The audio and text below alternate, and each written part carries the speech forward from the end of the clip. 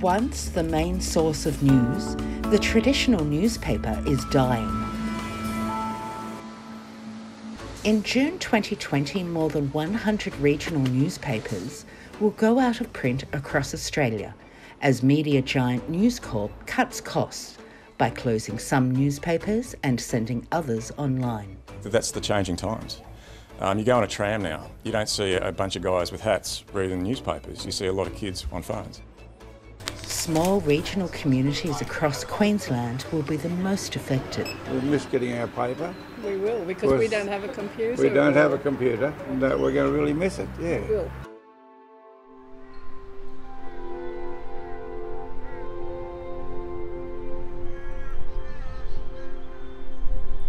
It was about 140 years ago that my great-great-great-grandfather, William Oswald Hodgkinson, started newspapers in both Rockhampton and in Mackay.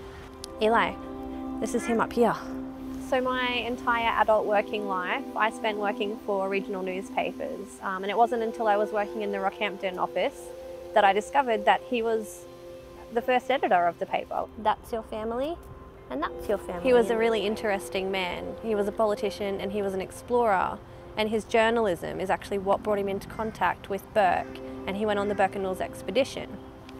And after the expedition, he settled in Queensland, where he was an integral part in the creation of those regional newspapers. So newspapers were really important back then because they were the only source of information that communities really had. So there was a lot of money to be made in it. Now, not so much. Among the papers that will stop printing is the century-old Warwick Daily News.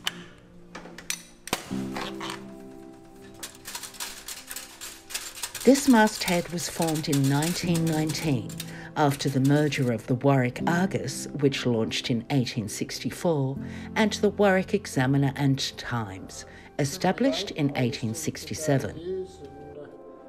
It was a big job to set up the whole newspaper. Even in a local paper like Warwick, it took 5 people on the shift to do the setting on a linotype to complete a whole newspaper.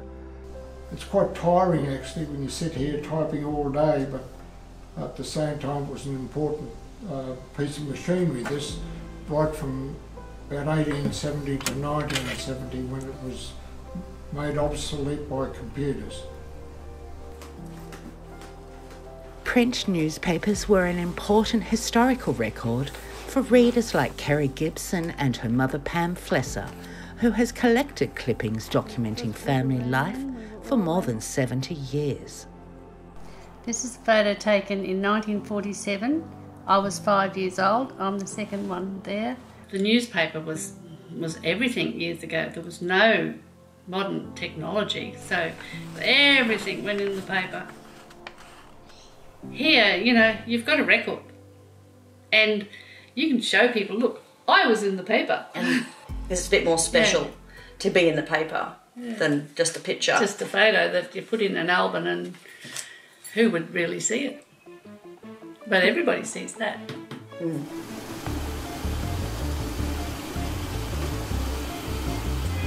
The 29 years before that, my father worked here, and he worked here for nearly 50 years, which he's retired now. Oh, it's been pretty difficult. The amount of hours and you put in and over all the years, and it's all coming to an end.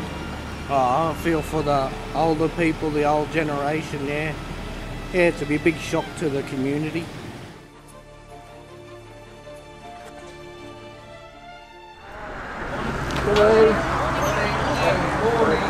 In Rockhampton, the news that their paper will no longer be printed will change the lives of these readers. I walk up to the news agency up the road and we just have a yarn of a morning, and unfortunately because I now live alone, it can probably be the only people I'll talk to that day. So I'll miss that certainly. Just over the Queensland border, editor Susanna Freemark is producing the last edition of the Richmond River Express Examiner after 150 years in print. The paper ultimately is about the community because it's nothing without them, and I wanted as many faces in the paper for them. It felt like my parting gift. Standing here together? Yep. I think it will take the next week when they don't get a paper to really feel it. I think that's going to be, I think it's going to be hard. I would have definitely worked on that page. Sporting, social and cultural activities will really suffer because we relied on our local newspaper to keep us informed. You know, to know that there's not going to be a print run and an actual physical copy of what we've put together, that's a really sad thing.